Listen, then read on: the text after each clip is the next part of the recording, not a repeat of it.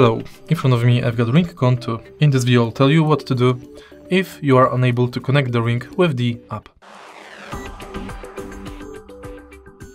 According to device tutorial, if you are unable to connect the Ring with app, ensure the network connectivity. Make sure that the Bluetooth is turned on. If the battery level is low, please place the Ring in the charging case for charging. Your Ring last connection was on April 16. It's according to my Ring, with battery level of 100%, and the battery is expected to be developed by April 28. Next, keep the Ring and your phone within 1 meter when performing connection. Ensure Bluetooth is turned on your phone. And now pair Bluetooth again. Go to phone settings, Bluetooth, find your Ring, tap forget this device or unpair, then add it again.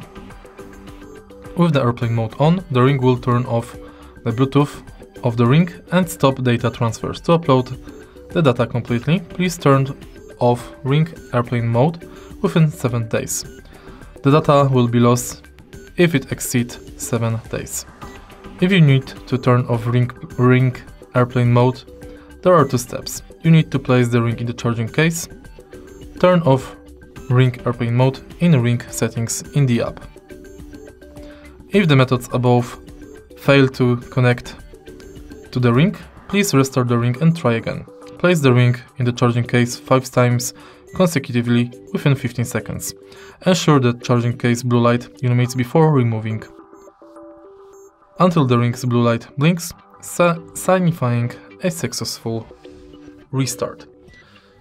If you find this video helpful, please leave like, comment and subscribe.